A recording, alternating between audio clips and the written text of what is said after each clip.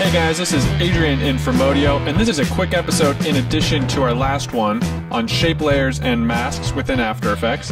I just wanted to cover a few other aspects, including some realistic use case scenarios. So just bear with me as I point out some key functions within masks and see if you learn something new. So first I'm going to go ahead and create a new layer.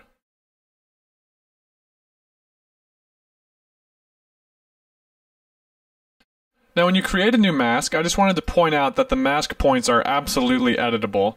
If you double click any point after you've created it, you can get access over the entire mask and move it that way. But also if you click away from your mask, and make sure that when you click away that these boxes turn into circles, and then when you go to click on one of those points, you can easily edit that and customize your own shape. And a quick shortcut for accessing your mask options. If you select the layer with your mask and press M, it'll always pull up your mask path, and if you double tap M, it'll pull up all the mask options that you have. So I'm going to go ahead and delete that.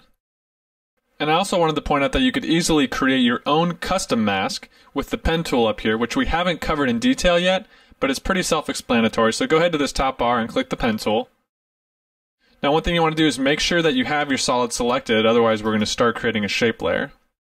So with your layer selected, go ahead and click. And if you click again, you'll notice it's going to create a perfectly straight line to that point. And you can continue, and you'll keep creating points until you click back on your original point to close it off. So now we have our own custom shape that you can also continue to edit. And if you use the shortcut G, you can always switch back to your pen tool easily and add additional vertices to your shape. So there's that. Now I just wanted to cover a few realistic use cases for mask layers. And one of the most popular and common ways that I use masks is to create a vignette. Now to do that, I'm going to go ahead and create a new layer. I'm going to want a black solid.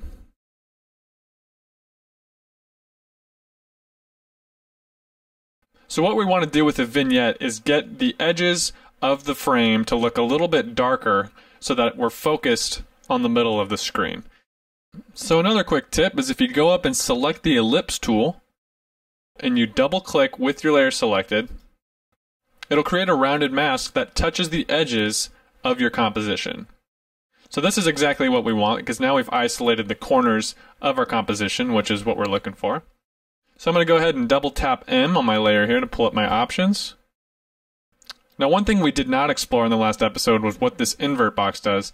And this is simply just changing what your mask is adding and turning it into a subtract option. For instance, we'll go back to add, click inverted, and you'll see we're getting the same results. So now we have the black just on the edges of our composition. Now we're going to go ahead and add some feather to that. And you see we're starting to create a vignette there. If you don't want it to be a perfect oval, you can always, double click a point and scale it in. Go for something a little more stylized. You can also, move your ramp and make it look like it's a light shining down from above. Now another common use for a mask would be to create something like a shadow or a floor. So I'm going to go ahead and create a new solid. I'm going to choose just a different shade of blue.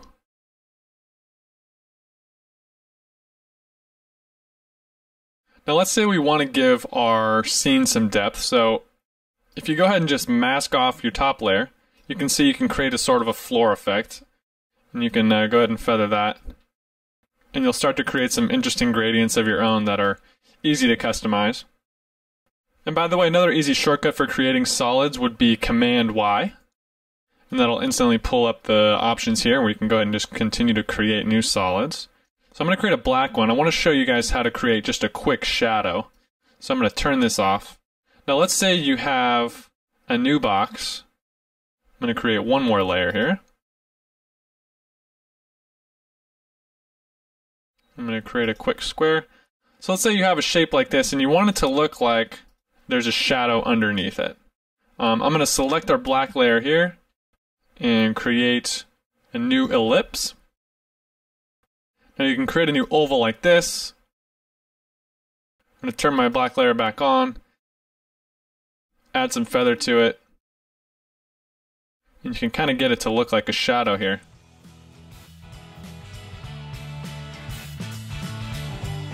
Turn the opacity down.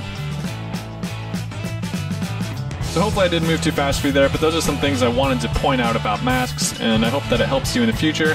Now be sure to join us next time as we actually get into the basics of animation. I hope to see you then.